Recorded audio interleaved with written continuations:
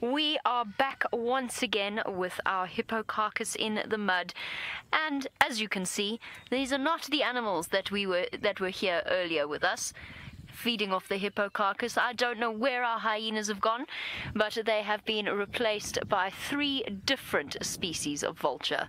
Sitting on top of the hippo carcass, king of the castle for now, so to speak, is a white-backed vulture, the most common vulture species that we see out here, apparently. So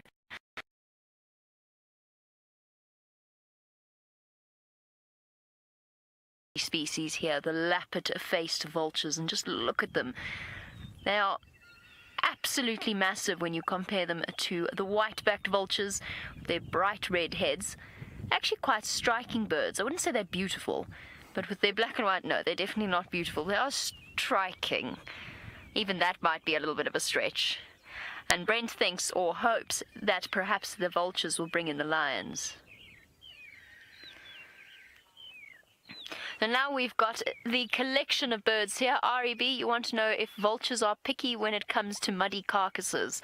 They don't like to get their feet muddy, and in fact, half of the entertainment of the sighting has been watching them all scrabble for a position on the carcass without having to stand in the mud.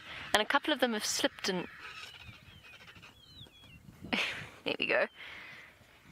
A couple of them have slipped and fallen in a few times, and they're not very happy about the whole situation. You can see them shaking their feet in a frustrated way before settling in to feed once again, and they're screeching away at each other.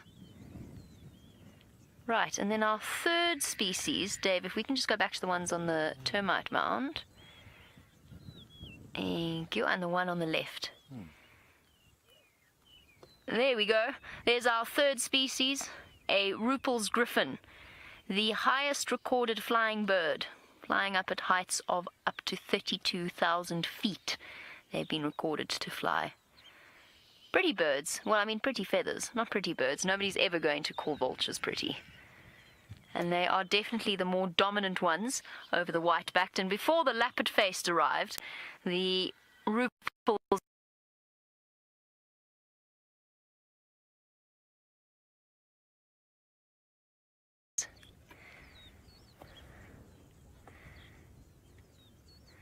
and I think over the course of the next day or so, or possibly even longer, this hippo carcass is going to bring us some truly extraordinary scenes. The hyenas might come back, they might try and chase the vultures away, the lions might come in, which might in turn bring them into conflict with the hyenas. So who knows how the situation is going to play out. I know I'm excited. I'm sure you all are as well. You can hear them screeching away with their loud voices. There's horrible screeches.